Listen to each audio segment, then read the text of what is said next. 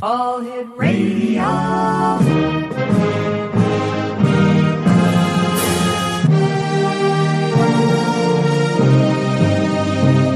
Welcome to the X Zone, a place where fact is fiction and fiction is reality.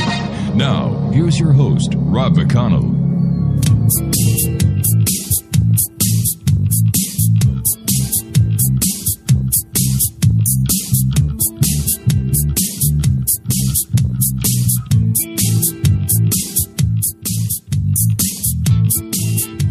Welcome back to the X Zone, everyone. I am Rob McConnell. We're coming to you from our broadcast center in Hamilton, Ontario, Canada. Worldwide, toll-free 800-610-7035. Email xzone@xzoneradiotv.com. On all social media sites, X Zone Radio TV. And you can listen to us 7/24/365 at www.xzoneradiotv.com. My guest this hour is the one and only Howard Bloom, who is in the Big Apple. And Howard, how are you, my friend? Rob, you can actually hear me. Yeah. we had technical difficulties, and I was waiting for a call from Craig. Let me just plug the cord into this phone so that we don't run out of steam. Hang on. Sure, I knew a girl like that once. Yeah. Pocket. It's Oh. here somewhere. Da, da, da, Okay, da. that's upside down. That's upside up. Okay, now we're plugged in, and I'll take off the other headset. So how are you? It's a crazy mixed-up world out there right now. Well, you know what, buddy? I'm doing great. It's been one of those nights we had earlier tonight, as I was speaking to Marcy in Nevada. It just cut the telephone line, and I figured, what the heck? Just to find out that an idiot down the road in the in the area of Hamilton where we are was using a backhoe and decided that he was going to do some digging without checking with the cable companies and the utilities. So Craig, so Craig, using his fast wooden niche, was actually able to reroute our phones and our Skype through one of our satellite providers until amazing. Yeah, but that's what kind of night it's been here. But you know what? The world has gone nuts. Well, it's gone nuts, but think of the positives of what you just explained to me. We have so many technological possibilities at our disposal that even when somebody rips out a cable, we can find an alternative way to get through. I called you because I wasn't hearing from you on one phone option. I called you on another phone option, a different phone. Yeah. I mean, how many of us had a phone in our pocket, on our belt, 20 years ago? How many of us had access to satellites 30 years ago? The number of solutions, I mean, I hate to say this because it doesn't make headlines, but the number of solutions is outpacing the number of problems, even though the problems are huge. I mean, the world demography is being ripped to shreds right now. There are 9 million refugees in Syria alone. And Europe at this point is taking in 535,000 refugees, 500,000 refugees a year, which is an astonishing number. This is the biggest mass migration in the last 100 years of human history. Well, Howard, why don't they just solve the problem, get all the European countries to go in, kick the heck out of Bashar, give the people back to Syria? Well, I did a podcast over the weekend. You know, I have a Howard the Humongous series running on YouTube, and it's got 13,200 subscribers. And I said, look, there is a solution to this. The Saudis alone have increased the amount of land under cultivation between something like 1970 and 1990 from 400,000 acres to 8 million acres. That's using desalinated water. They have a total of 36 government-owned desalination plants and 90 desalination plants in total. They have all the gas and all of the oil it takes to power more of these. One thing that Israel has learned, learn a lesson from Israel. Israel, at the beginning, we went in, because I'm a Zionist atheist Jew, so I identify with Israel.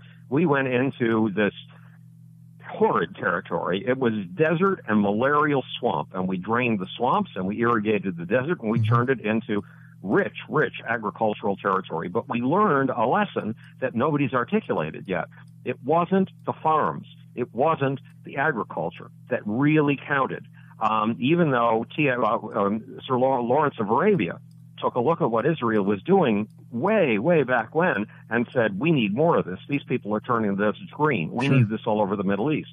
Well, he was right, but it wasn't the farms that were the secrets. It was the cities, Tel Aviv, Haifa, and the modern version of Jerusalem. Because in a city, you can house people, you can use a very much more limited amount of resources to house people, and when you house a bunch of people together, their creativity begins to flare. So what we really need are cities for these refugees.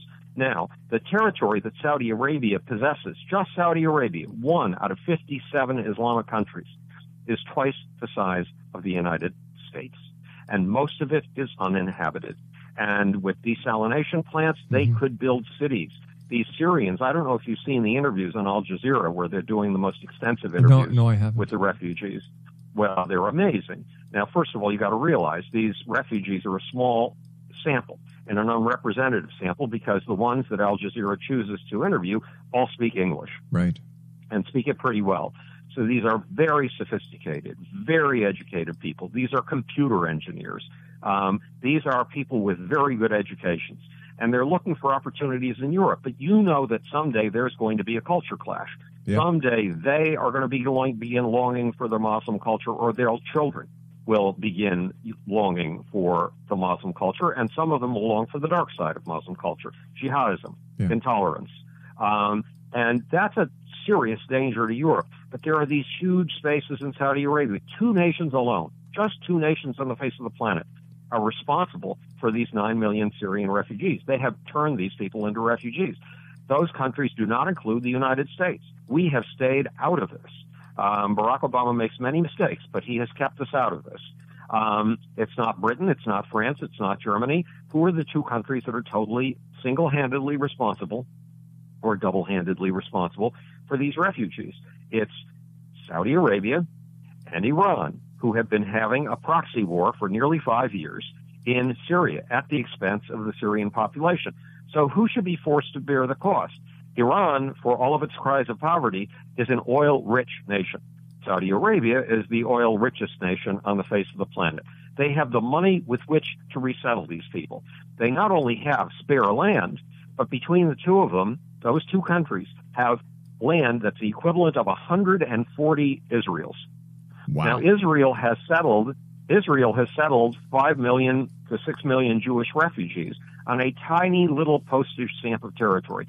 What do you think that the Iranians and the Saudis could do with 140 times as much land? And the wealth. You know, Israel's never had wealth.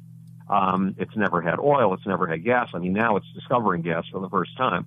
But these countries are rich in resources, and they bear the total responsibility for these refugees. I don't want these refugees to be bounced around. These are human beings like you and me, and they deserve a decent life, and they deserve a life in which they don't think that any time in the next 20 minutes a shell is going to descend through their roof and blow them up, blow up their wives and their children. Nobody deserves to live like that. No, you're right. You're right. Nobody deserves to live like that. However, I don't think that other countries should bear the brunt, the financial brunt, and the sociological brunt of Saudi Arabia and Iran and what it's doing to these people. I agree with you, and that's why Saudi Arabia and Iran should be prevailed on to take up their responsibility, act like decent human beings. When you break it, it's yours, right. And they've broken it in Syria. I mean, the Iranians have broken it through their proxy army's very vigorous attempt to take over the Middle East. And they're also breaking it right now in Yemen because they want to take over the entire Middle East and be the power in the Middle East, and they want to be a superpower on a par at least with France, Germany, and England. And then later on, they want to be a superpower on a par with the United States. Well, you don't have that right at the expense of 9 million people. I'm sorry. If you have broken their lives, you have to mend them again. That's what we did at the end of the Second World War with the Marshall Plan. We did it in both Europe and we did it in Japan, and it worked. So right now the trick is for world leaders, not that world leaders are going to listen to you and me, but the trick is for world leaders to really prevail on Iran and Saudi Arabia to take in these refugees. Unfortunately, it looks totally unlike anybody's going to prevail on them to do anything. You know, we're coming up to federal elections up here in Canada in later on this fall, and all the you know, the Prime Minister Harper and the two other party leaders that are running to get the seat in Ottawa are saying, well, we'll take in more. And I just got so fed up the other day that I sent this letter to our Prime Minister. It's basically an op-ed. It says, hey, Prime Minister Harper, before you let any more refugees or immigrants into Canada, here's an unusual idea. Why not make sure that all Canadians are taken care of? Take care of our homeless, take care of our hungry, take care of our poor, take care of the sick, take care of our senior citizens. Bring back the jobs that have been outsourced and taken away from Canadians. It's time that Canadians take back Canada and abolish the over-politically correct attitude that we've been forced into becoming. No one asked me if I wanted to be politically correct, and I'm certain that no other Canadian was asked either. It's time Canada says enough is enough. The international free ride is over. No more immigration or refugees into Canada until all Canadians are taken care of first. It is Canadians who should vote on the immigration policies and should not be left up to politicians who only have one goal, to win votes by whatever means possible, including allowing immigrants and refugees into Canada. For those who have been fortunate enough to get into our great country, if you don't like our traditions, our way of living, our great history, our rich culture, if you don't agree with having the Bible in our schools, sing Merry Christmas, celebrating Easter, nativity scenes at Christmas, Christmas trees, or any of our other long traditions, just remember, where your plane landed, it can take you back from where you came. Just my thoughts, Mr. Prime Minister. Have a good day. Well, that's very good. The big trick is, so what does everybody do with the refugees? And the only countries that have enough of a conscience to really be, to want to be generous and charitable about this are the countries of the European Union. Even the United States made a big concession, taking in 10,000 refugees. Well, we could also be held responsible for this for a certain extent because we broke it in Iraq. We destroyed the system in Iraq. But there's another thing to be aware of. You know that 4 years ago, I suddenly had a revelation, and I tried, you know that my second book, Global Brain, the Office of the Secretary of Defense in 2010, threw a forum based on that book and brought in people from the State Department, the Energy Department, DARPA, IBM, and MIT. So 4 years ago, I had this bright insight. Maybe it was 3 years ago. And I wanted to get through to the Obama administration. So I called the person who had arranged the State Department or the Defense Department event and said, who do we know that's close to the White House? And he gave me a Democratic Party operative who's been very involved in foreign affairs, for example, in the Iraq situation for the last 20 years. And I called him and said, look, we've got it all wrong in Syria. Saddam Hussein is not our enemy. Bashar Assad. Yeah. Bashar Assad is not our enemy there. Bashar Assad is stability, and stability is our friend in Syria. We've got to start supporting Bashar Assad, and we've got to start working with, and this will almost make even me gag, we've got to start working with countries that we hate. We've got to start working with Iran, with Russia, and with China against ISIS, because ISIS is our real enemy. ISIS threatens China because China has its far western province, the Xinjiang province, which Muslims call East Turkmenistan, and which Muslim radicals want for their very own. Russia has huge problems with Chechnya, Dagestan, all Azerbaijan, all of the southern republics, which are formerly parts of the Persian Empire, of all things. Therefore, they are Muslim. And there are Muslim groups, Muslim terrorist groups, in the mountains of those territories that want to topple the Soviet Union. So Russia has something to fear from these people. China has something to fear from these people. And ISIS wants to lead all of those Muslim jihadists in Central Asia, just below Russia, and in China.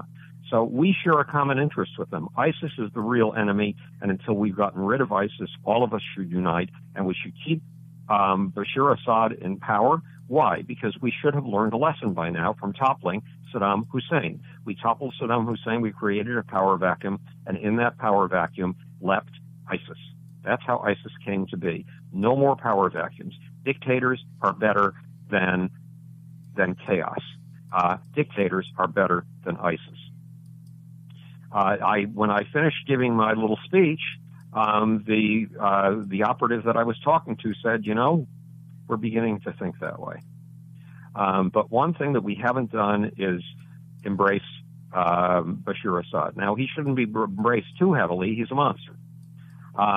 But he is providing stability in his country, and if you watch the interviews on Al Jazeera with the refugees, you will see that in two nations in the Middle East, education was highly prized, and kids were given a very, very good education.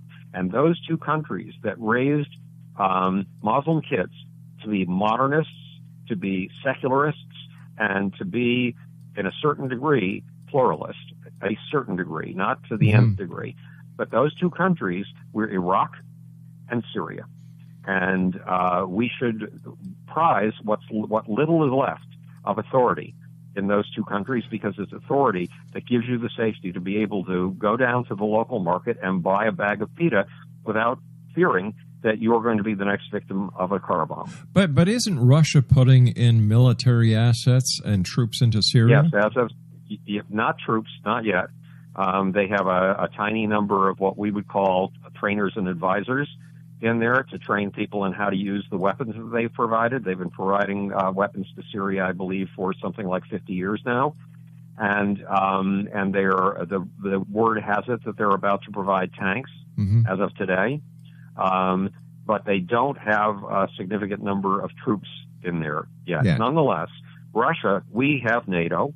And as far as Russia's concerned, and we have ignored this, you and I haven't ignored this on this show, you and I have alluded to this many times, Russia has its own, in its eyes, its own equivalent to NATO. Yeah. And that equivalent to NATO includes China, Russia, Iran, and Syria.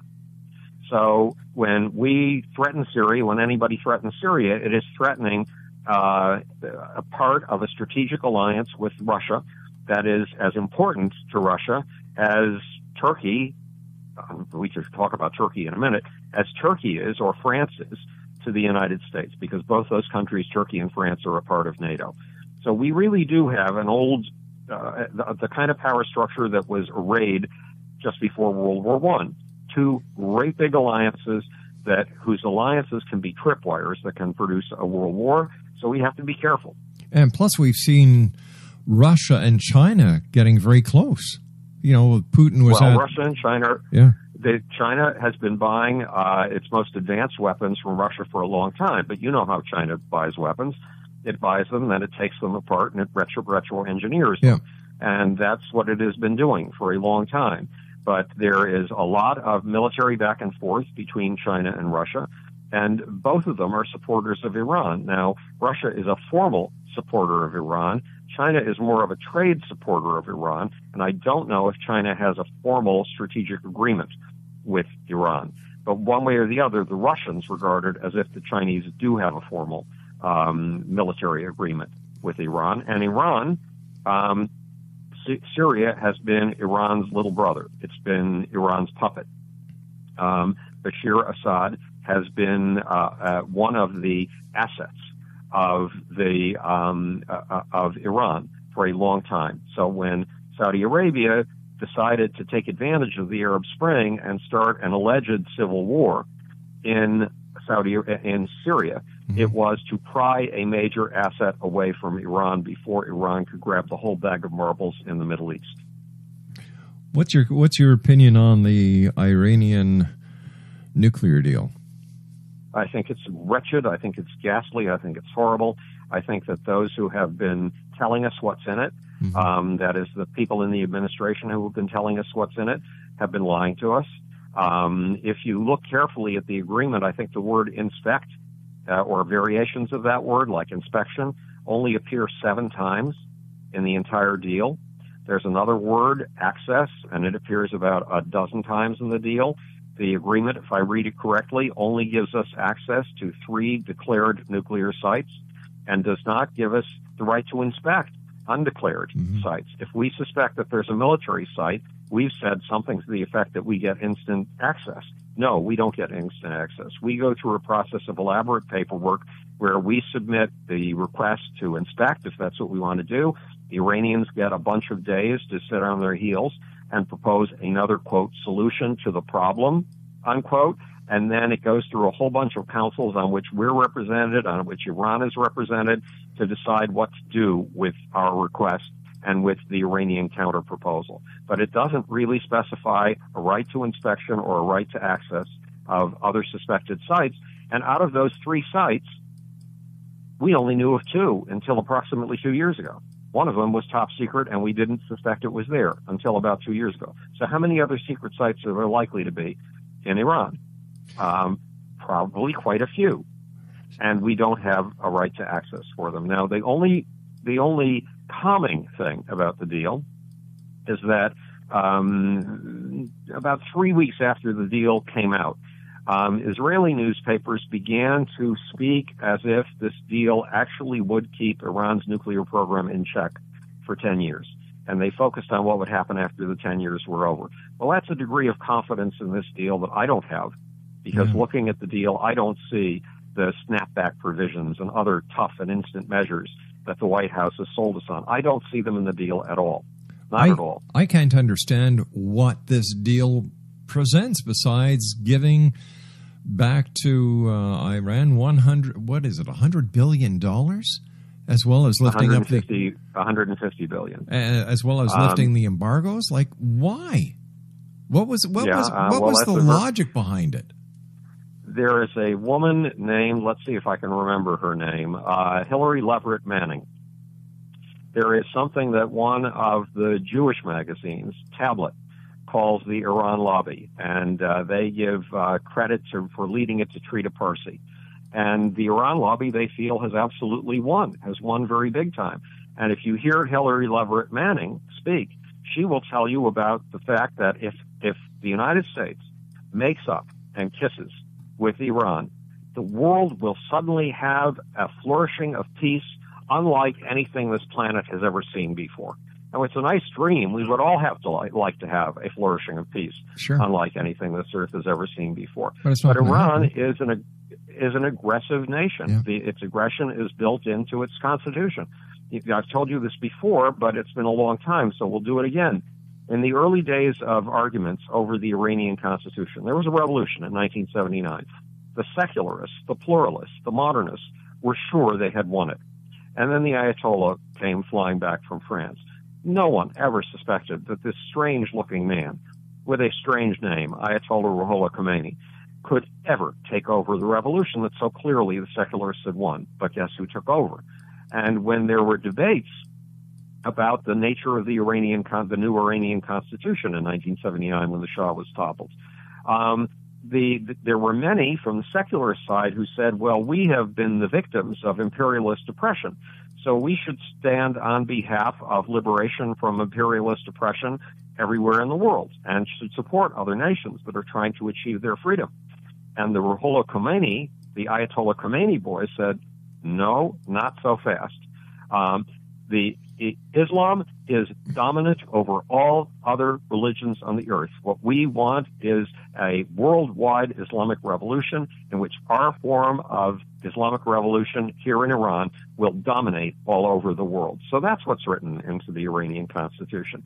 The goal of a global Sharia-based state built like the state of Iran, with religious bullies who go through the streets beating you if they think that too much of your face is showing, or that you're doing something that they consider to be un-Islamic, with holy bullies who break up political rallies when they're political rallies for the opposition, with holy bullies all over the place, and with religious police who have the right to break into your home if they think something is un-Islamic is going on in your home. That's what Iran's constitution says should be spread all over the world. And people who respond to statements like this, when I make them, I have a weekly podcast, Howard the Humongous, on YouTube. And people who respond to that podcast say, yeah, but let's look at who's really been invading other countries. Look at the United States and Afghanistan and Iraq. And they're right. But then they make a statement that's utterly and completely wrong. And who has Iran invaded, they say? Well, according to Brigadier General Qasem Soleimani, who runs their overseas or their foreign expeditionary force, the Quds Brigade, in other words, who runs proxy armies wherever he can develop a proxy army, Iran, according to him, he has got Lebanon under his control. He's got Iraq under his control. He's got Yemen under his control now. He's got Gaza under his control, and he's planning to take a lot more. So those people who are fooled by the fact that the Iranians crawl under the sheets and then move to the other side of the bed, your side of the bed, and knock you off, instead of crawling across the top of the sheets, just because they're under the sheets, these people are fooled into thinking they don't exist. Howard, stand by, my friend. You and I have to take a brief break at the bottom for the news. Howard Bloom is my special guest. He is the author of The Mohammed Code. His website, www.howardbloom.net. I'll be back on the other side of this break with Howard Bloom as we continue talking about the news of the day and how it affects one and all here in the X Zone from our broadcast center in Hamilton, Ontario, Canada. Don't go away.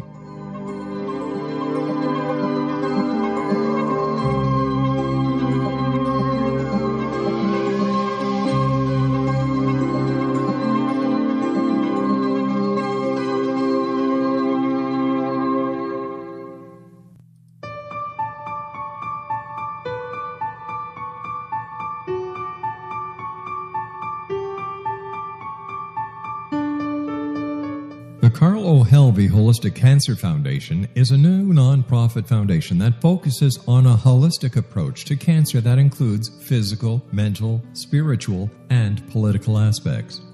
Cancer education, research, and care are provided for all types of cancer patients.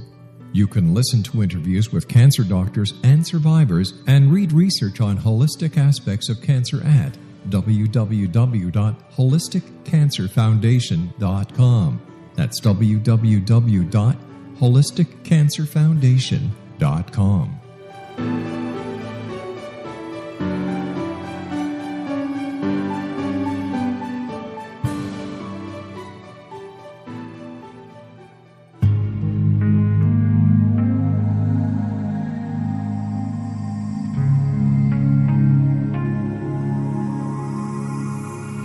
The scientist and the mystic have been on an age-old, relentless search with one thing in common. They seek truth. Their paths converge in the 40,000-year-old practice of shamanism, an ancient science delving to the quantum level of life, facilitating healing, manifestation, and evolution.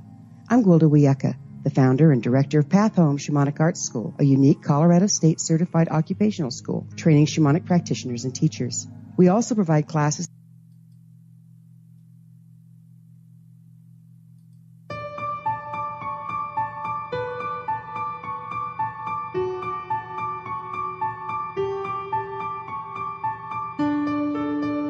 The Carl O. Helvey Holistic Cancer Foundation is a new nonprofit foundation that focuses on a holistic approach to cancer that includes physical, mental, spiritual, and political aspects. Cancer education, research, and care are provided for all types of cancer patients. You can listen to interviews with cancer doctors and survivors and read research on holistic aspects of cancer at www.holisticcancerfoundation.com. That's www.holisticcancerfoundation.com.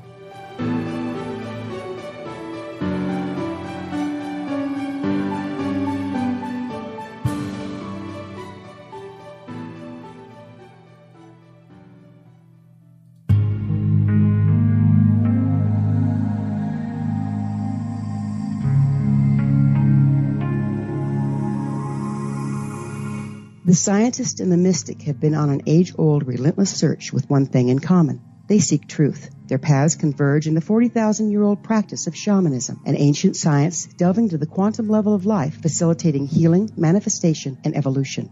I'm Gwilda Wiyaka, the founder and director of Path Home Shamanic Arts School, a unique Colorado State certified occupational school training shamanic practitioners and teachers. We also provide classes for empowering personal lives through shamanism. Our certification classes are in week-long segments enabling international participation, and online classes and long-distance shamanic healing sessions are available. Come discover the science of magic in the limitless world of shamanism. www.findyourpathhome.com.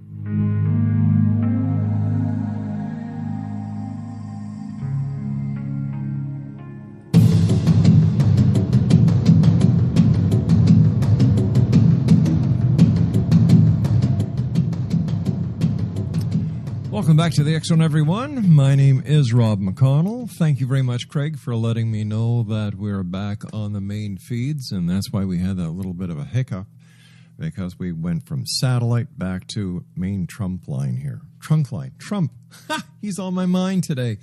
Did you watch the show from Dallas tonight?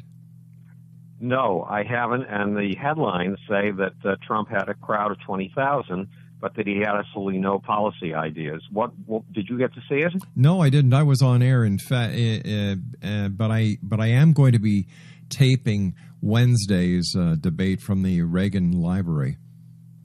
Well, I do coast to coast, fairly often, and they asked me to cover the last debate. Mm-hmm. So I watched that debate from beginning to end using the pause function on my DVR and taking copious notes. And Donald Trump was remarkable in the way that he held the stage. Yeah. He is remarkable in his degree of utter and complete self-confidence, and he's gotten apparently very good training in ad-libbing from his reality television experience, because he's always got something at the tip of his tongue. Now, sometimes it's something foul and obnoxious. Sometimes it's something that's not even true. But one way or the other, he delivers it in a way that's very convincing. And what's most convincing is that whether we have been apologizing to the rest of the world or not under Barack Obama, we feel as if we have been in the United States. And Trump apologizes to nobody for nothing. There's only one small problem with Donald Trump. What's that? The question he was asked by Megan, or whatever her name is, the reporter for Fox TV. Her question was thoroughly legitimate. And her question was, you asked the country to trust you with our economy, but you have gone bankrupt 4 times. How can this country put its economics in the hands of a man who has gone bankrupt 4 times? And no one has paid attention to the question, and no one has paid attention to the answer. And the answer was, well, Megan, these people that I stiffed, these people I never paid back, these people I borrowed money from, they weren't nice people. They were killers. So here, Donald Trump is telling you, imagine the day on which Donald Trump went to these people who lent him the money for these 4 enterprises that went bankrupt in order to borrow the money. Do you think he went to their face and said, you're a killer, you're a nasty guy, but I'm going to ask you for $100 million? No, he would say, he didn't. He would say, you're the most magnificent, wonderful person in the world. You know how much I love you. Yeah. We're going to go into this project. We're both going to win big time. I'm going to make you look really good. That's what Donald Trump would have said. But in the world of reality, where business is business and it's dog eat dog, many other companies do the same thing that Donald Trump did. It's on a daily basis. They do it in the construction business, where rising very high and then crashing very fast is just a way of life, and you come back from it. But if Donald Trump is going to say that about the people he went to for money, the people he must have flattered more than anybody else on the face of planet Earth, what is he going to say about you or me someday, especially me, because I'm an American citizen? But what would he say about you, too? But you know what? He would say, he's justifying his unjustifiable behavior by, instead of saying, okay, I made a mistake here, yes, I'm not infallible, instead of saying that and taking responsibility, he's putting responsibility on other people and making them look like the villains, when in fact he was the one who failed. And he's showing a lack of moral compunction. And a man who turns like that on the people who feed him, he's going to turn on you and me. I don't know. He will. I was just going to say, Howard, I don't know if that means that he's a villain. He's shrewd. There's no two ways about that. And I think that this is what, hell, I'll tell you something, Howard. If we had somebody with Donald Trump's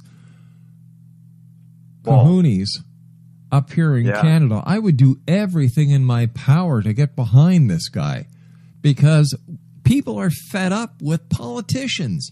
People want... Donald Trump is saying what everybody's been thinking. And there's a headline today, in fact, it came out in the last hour or so, which is Republican Party implodes, Dems in denial. And what the story is really about is the fact that the Republican establishment picked its candidate, Jeb Bush. And the Bush family does what the Bush family has always done. It managed to amass unbelievable amounts of money, and Lord knows what kind of favors it owes in return for that money. So the Republican Party thought it knew who its candidate was, and then Donald Trump came along, and he's totally out of the control of the normal people who control the Republican Party. The same thing has happened with the Democratic Party. The leaders of the Democratic Party thought they knew who their next leader was going to be. It was going to be Hillary Clinton. And along comes Bernie Sanders, and Bernie Sanders has pulled ahead of Hillary Clinton, I believe, in both Idaho and New Hampshire, and is getting tremendous crowds. Bernie Sanders and Donald Trump are getting equal-sized crowds, 20,000. And you know what? It's surprising, and yeah. I'm telling you, I'm sorry. I think Donald Trump is what politics needs today. You see, Donald Trump doesn't do everything behind the curtain. He lets you know where he stands. That's true. Well, sort of. How he's going to pull off this business of building a 1,100-mile wall, like the Great Wall of China, on American southern border, or like Hadrian's Wall in separating Scotland from Britain. How he's going to pull that off, Lord alone knows. How he's going to make the Mexican government pay for it, I really don't know at all. He doesn't seem to realize that America owes its vigor, its economic vigor these days, to Silicon Valley. And more than 50% of the businesses of Silicon Valley have been started by, guess who? Immigrants. Yeah. Think of Google. Sergey Brin is from Russia. He's a refugee from Russia. Think of Microsoft. Microsoft is run right now by a president from India. Think of the most extraordinary company in the last 50 years of American industrial history, SpaceX and Tesla Motors, Elon Musk. Elon Musk is an immigrant from South Africa. Maybe it's about time that America takes back America and puts Americans at the helm of these companies. If we do, our companies are going to go down the tubes because these are some of the brightest and most creative and most aggressive people on the face of the earth. What? There's no aggressive, creative people in America? If Americans were all that creative and aggressive, they would have founded Tesla Motors. They would have founded SpaceX. But we haven't. And our great gift is our ability to bring in some of the brightest people on the face of the earth and let them do their thing in ways that they never would in their own home country, in ways they would never be allowed. But at what cost? Well, I think the cost, it's not cost, it's benefit. The benefit is huge. If we have allowed our space program to drift into the hands of Americans, people like Richard Shelby, the senator from Alabama. Richard Shelby runs a little cabal of people in the Senate and the Congress who've been killing our space program. Nobody seems to notice it, but Americans have not had access to space on American-made vehicles since 2011 when Congress grounded the space shuttle. The money, we're pouring a lot of money into the national budget. It's approximately $17 billion a year. That's a reasonably substantial amount of money. Well, not compared to the $150 billion that the U.S. is giving to Iran. Well, that's quite true. But nonetheless, it is enough money to accomplish something. So why aren't we accomplishing anything? Why can't we get Americans into space on American vehicles? Why do we have to get every single astronaut that we put in the International Space Station to the space station on Russian vehicles, Soyuz rockets? Why do we have to pay the Russians between $72 million and $76 million per seat, or a total of $4 billion taken out of our space industry and shoveled into Russia's space industry? Because American politicians are in control here, and American politicians are killing America's space program. They're insisting on a rocket called the Space Launch System, and they're doing tremendous amounts of publicity for it. That is leftover technology from the shuttle. It's 50 and 60-year-old technology. It is so expensive, the rocket will be too expensive to fly. If it does fly, it will not be safe. You wouldn't want to be a human launched on that rocket. And the reason they're trying to delay SpaceX and Boeing, which has a capsule called the CST-100, those two capsules, the Dragon capsule from SpaceX was supposed to be ready this year. The CST-100 from Boeing was supposed to be ready this year.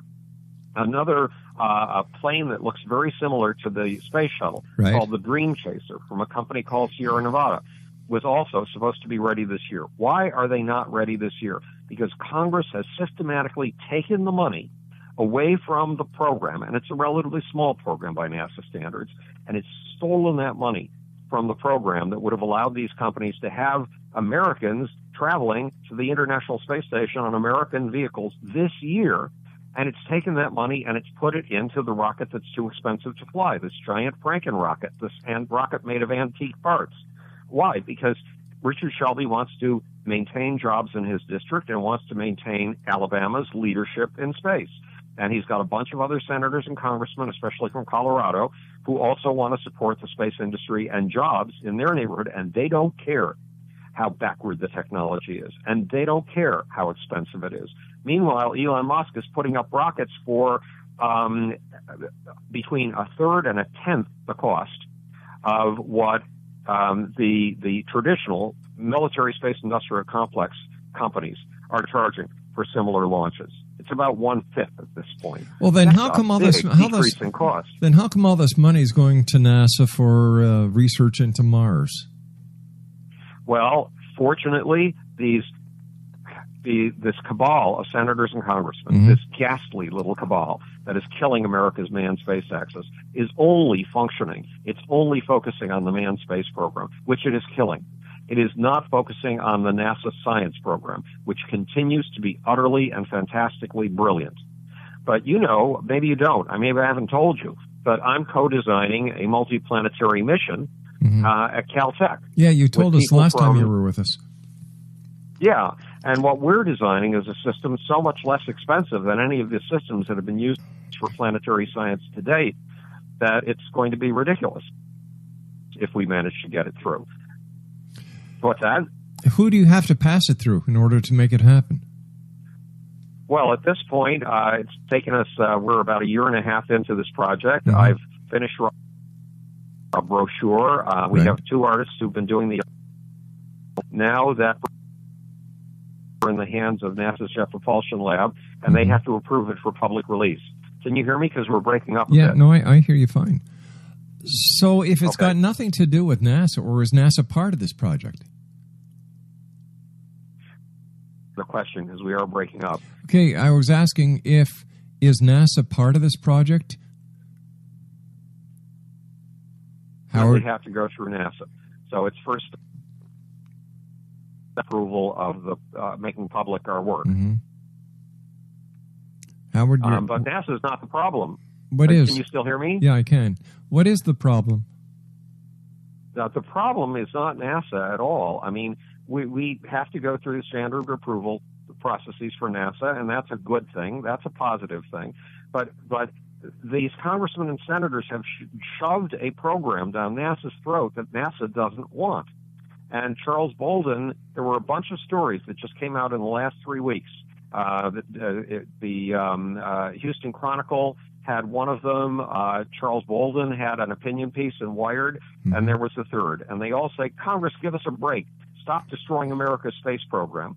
One of them headlined his article. This was Phil Flam, I think, or Phil Platt, who is the the astronomy reporter for Slate magazine, said something like 5 reasons to be outraged at Congress right now. And what Bolden says, we don't want this monster rocket you're shoving down our throats. Just give us enough money for the program called Commercial Crew, which is a small amount of money by NASA standards. Give us enough money, fully fund us. You've been stealing 2/3 of our funding every single year for the last 5 years. That's why we're running late on this program. Just fully fund us, and we will have you in space again on American vehicles in 2017. If you want to wait for this monster rocket, the Franken rocket, the Space Launch System, people in the space industry call it the Senate Launch System because it was designed by the Senate, not by engineers, then you're going to wait until 2022. If then, and even then, the rocket will be unsafe to fly.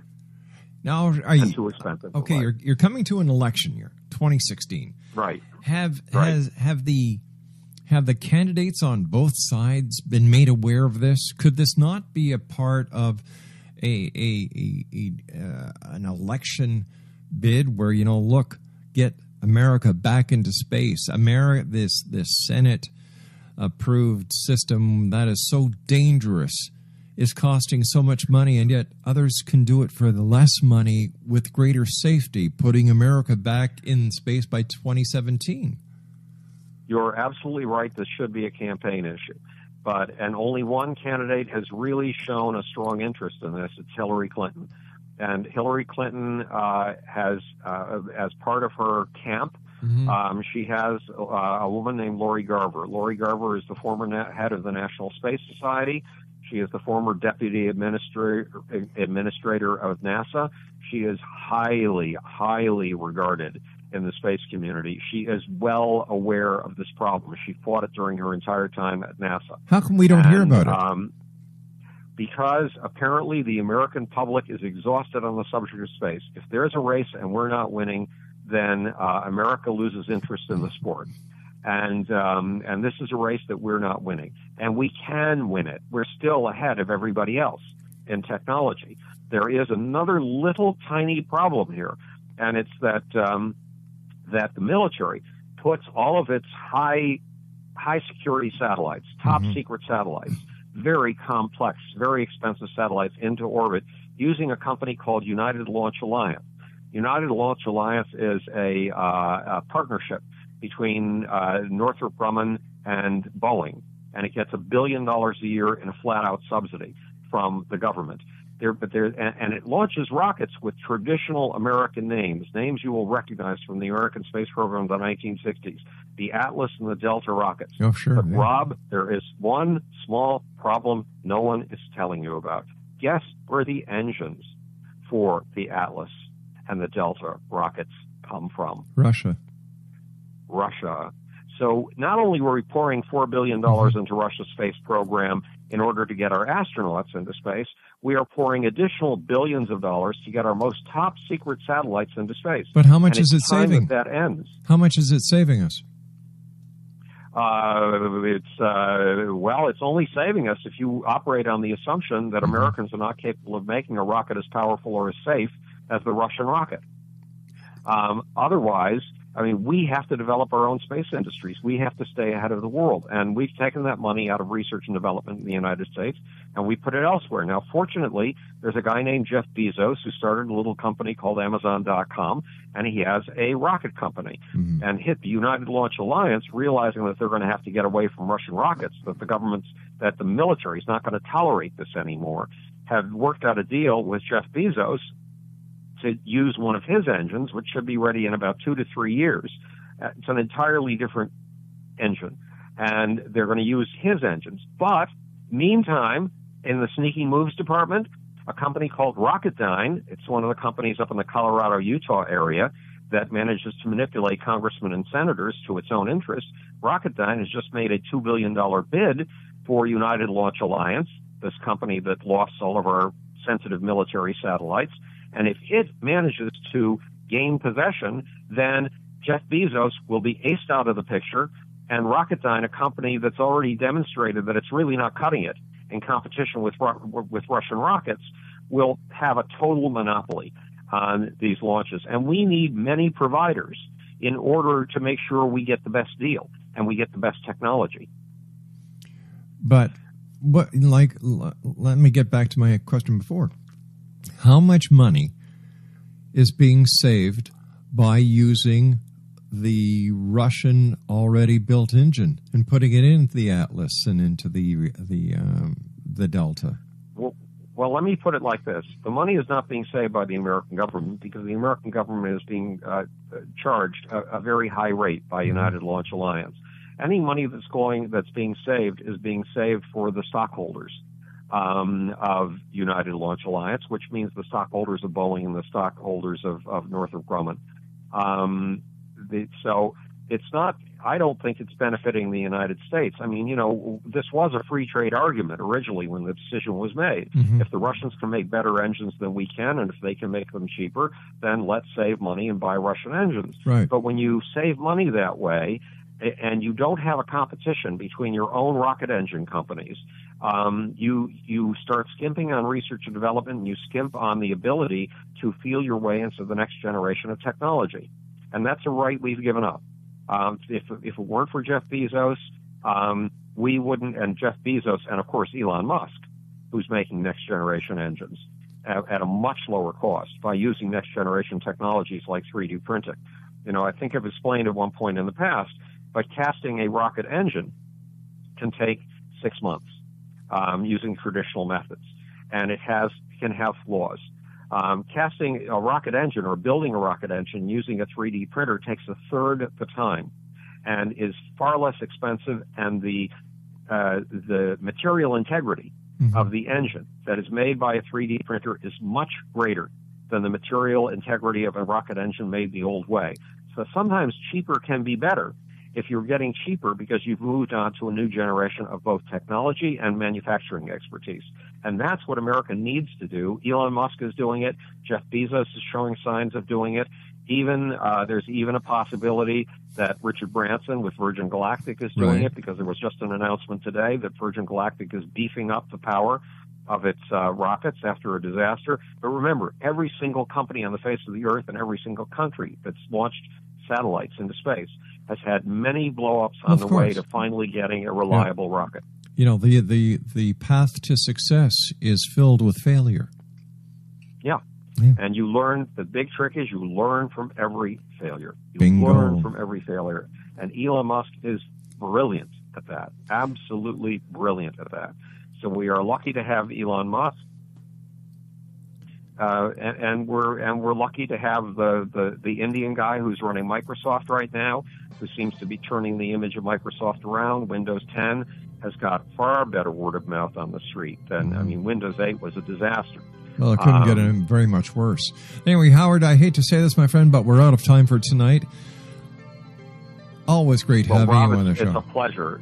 Sir, it is a pleasure being with you. The pleasure is all mine, my friend. So until the next time you and I meet back here in the X Zone, take care of yourself, Howard, and keep those push-ups coming. Have a good night, Rob. Take care, buddy. X Zone Nation, that was Howard Bloom, www.howardbloom.net. He is the author of The Mohammed Code. I'll be back tomorrow night at 8 o'clock.